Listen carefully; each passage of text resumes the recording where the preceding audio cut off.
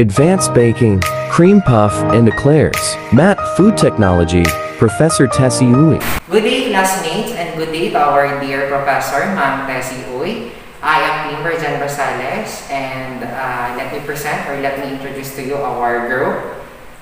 First, we have Ma'am Abata, Ma'am Talinting, and also Sir Maravilla. And with the guidance and help of our very own Sir Ronnie, our former instructor and also our classmate. For today's video, we're going to show you on how to make a cream puff and eclairs. For cream puff dough, we have flour, eggs, salt, butter, and water.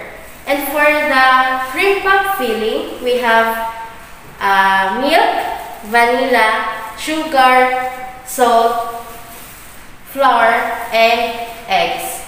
And for the glaze or the caramel glaze, we have here a sugar and water. And for the eclairs, for the dough, we have flour, water, eggs, fresh milk, butter, sugar, and salt. And for the filling, we have confectioner, vanilla, heavy cream, butter, and shortening. And for the chocolate frosting, we have butter and chocolate bar. And also we have confectioner sugar. For the tools to be used, we have piping bag with tip, rubber spatula, pastry brush, non-sticky pot, bowl,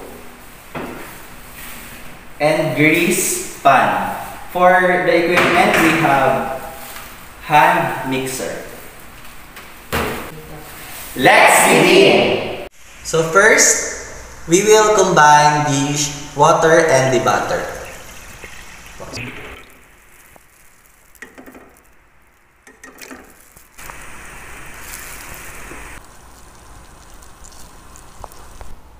So 1 spoon na nabulak na at melted na po yung butter, we can now add the flour with salt. So isang beses lang nating i-add. Then stir.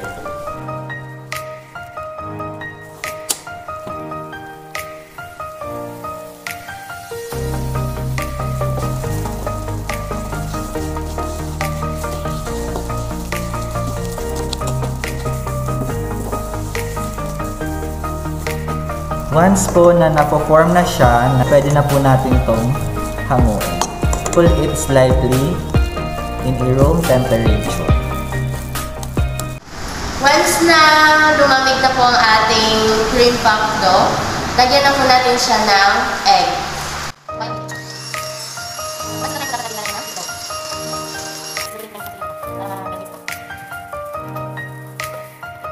Once po na mix na po yung egg dun sa mixture, pwede na po natin siyang ilagay sa piping bag.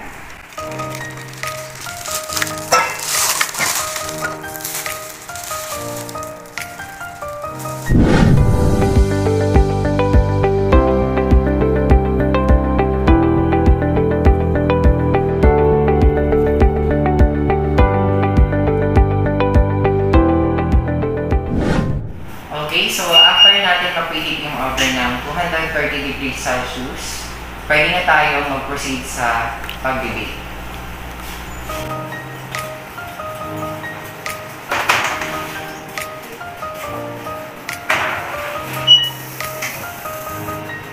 Okay, then isaset natin yung time for 10 minutes. Then after 10 minutes, i-harvest na natin yung cream puff hanggang siya ay maging light brown.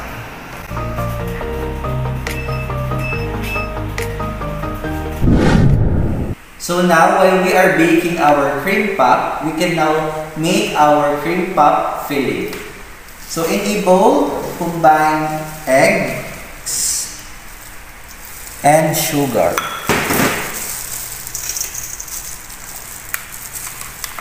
Then mix.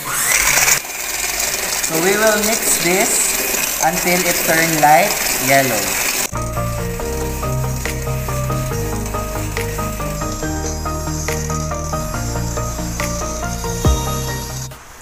So now, once the egg yolk and sugar turns into light yellow, we can now add the mixture of flour and salt.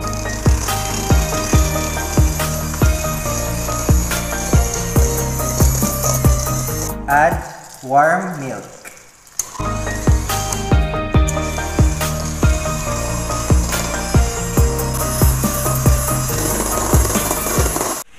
Once all the ingredients are well combined, we can now heat our mixture in a double broiler until it thickens and just enough to make a filling.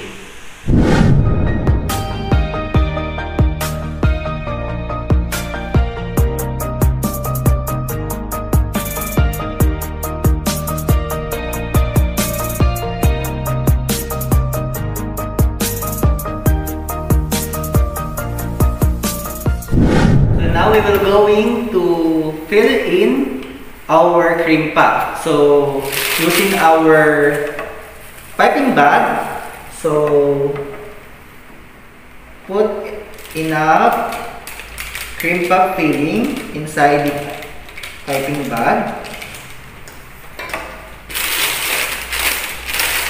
And Sir Klimber will show you how to create a hole on top of the cream puff using a knife.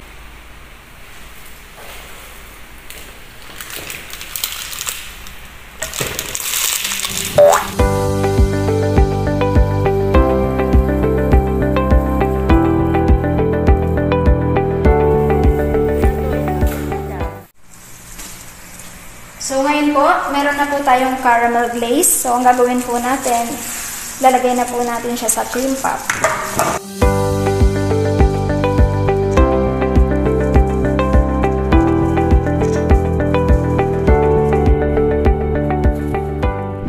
So here is our finished product of cream puff.